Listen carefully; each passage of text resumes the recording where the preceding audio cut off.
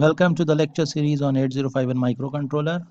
On the last in the last lecture, we were basically discussing the branching instructions of 8051, and we were doing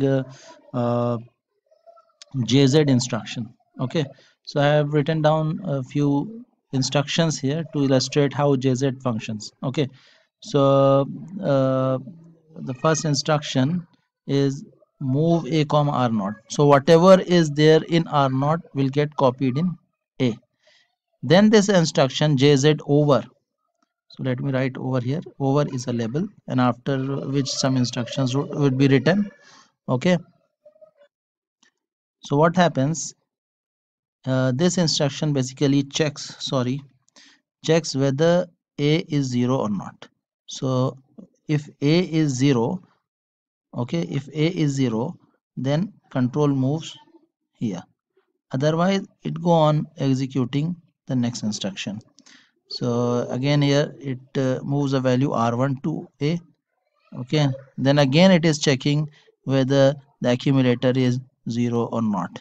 If it is 0, okay, then it moves to over, otherwise it moves go on to execute the other instructions which are written after this jz over. Okay, I hope it is clear. Please remember that jz operates over only the accumulator. Similarly, there is another instruction jnz.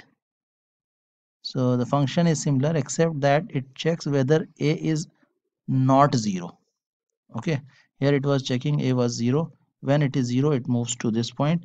Here it will check when when a is not 0, then it will move to the label. So that's the difference. Okay.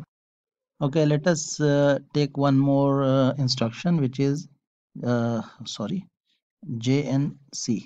Okay, so jump if not carry. So it basically checks the carry flag. So if carry flag is 0, then it jumps, otherwise it goes on executing the successive instruction. So let us take one example. Multiply the numbers 0 ECH by 25H using the technique of repeated addition. Okay, so EC needs to be multiplied by 25, and if I am multiplying it, I should get this result. Okay, 8-bit resultant will be a 16-bit number. Okay, so one thing is clear, that if we are not using addc instruction, then I have to store the carry somewhere. Okay, so we have to store the carry somewhere so that we get the higher 8 bits of the product. Okay, so let's start. So the first step is move r1 comma hash 0. We are basically storing 0 in r1. Then move a comma hash 0. Here we are again moving 0 to the accumulator. Sorry, so a is having the value of 0.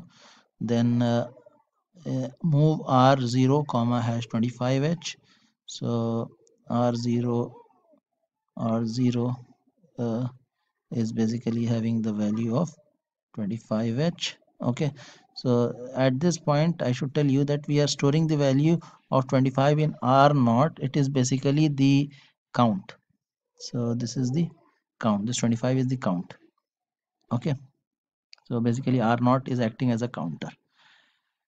Then so let's start the looping instructions. So add a comma hash ECH. So what it does, it adds this number to a. A was 0, so EC gets added to it. Okay, JNC here, jump if not carry. So no carry has been generated. So what happens? If no carry is generated, then it will move to this point. Okay, and if there would have been a carry, then that carry would have been stored in R1. So right now there is no carry, so we move to here. In here DJNZ instruction has been used, which basically checks the status of R0. So first it decreases R0. R0 was 25, now it becomes 24, and checks whether it is 0 or not. It is not 0, so it moves to again means here. Again EC gets added to A. Again we get EC. Okay, then again it checks whether there is a carry or not. If there is no carry, it moves to here, and then again R0 is decremented, it is now 23, and again it moves to again. So again A gets added by EC, and this steps goes on until in some of the steps carry will be generated. In that case R1 will be incremented by 1. Okay, and rest of the process remains same until we add all the ECs 25 times. We are basically adding EC 25 times, so that means EC into 25. So finally if you run it, you will get uh, the value, the MSB will be stored in A.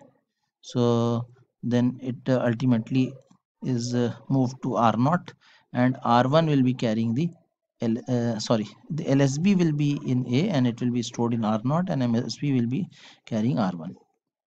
Okay, similarly you can understand the functioning of NC, sorry, uh, the NC J, so not JC, JC instruction, jump if carry. So when carry flag is equals to 1, then jump happens, otherwise jump do not happen and instruction is executed sequentially. Let us look into one more instruction, which is CJNE. Sorry, CJNE. Okay, so CJNE is compare and jump if not equal. Compare and jump if not equal. So it could have any of the 4 forms that I have listed here. So let us take the one example for the first form. So CJNE a comma hash 25 and comma say down, DOWN, down.